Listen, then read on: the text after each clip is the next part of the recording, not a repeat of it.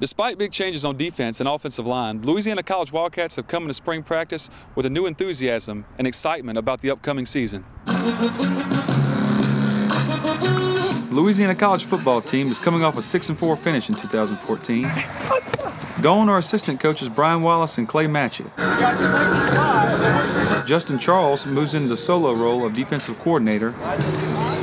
He'll look to replace several key players lost to graduation, including All-American defensive back Ira Jewett, all-time interception leader Shaq Lewis, and most of the linebacking core.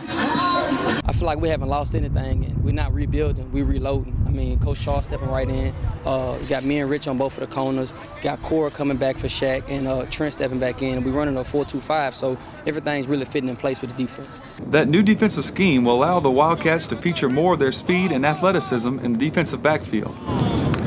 We fell right into it. We feel like coming from the 3-4, stepping into the 4-2-5, putting more DBs on the field and more D-line down was the perfect fit for our defense. On offense, the Wildcats will look to replace 4 of their 5 starters on the offensive line, including ASC Lineman of the Year Brandon Porsche. But in the skill positions and at quarterback, the Wildcats should be loaded. Of course, having Easton back for a third year is really key in that, you know, he knows all of the checks and knows the voids and coverages, where we want to go with the football in the pass game, and just his level of leadership. You come out here, you know, do what you got to do, execute your plays, execute your, your plan, and ultimately the goal right now is to beat defense every play. So we keep doing that every day, get better as an offense, and then, take it on to next fall. Adding to the already deep receiving core is the return of Maurice Cooper, whose speed will complement the already talented group of Shed Davis, Farron Jones, Ladarius Gardner, and Jake Dunbar. I think this spring got more tempo, and we have more connection with each other, more chemistry than I did last year. Having most of our starting receivers back and just having that whole another year working with them, we got a lot closer. Feel good about our backup spot, Lane Landry. He's a year better and doing a lot of good things.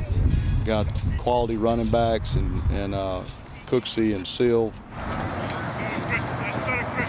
Despite the number of changes and new faces, the team feels it will make a strong run at a conference championship and a return to the Division III playoffs. A lot of excitement, a lot of energy, a lot of enthusiasm. We embrace everything. We embrace competition, and we're looking forward to win a conference this year.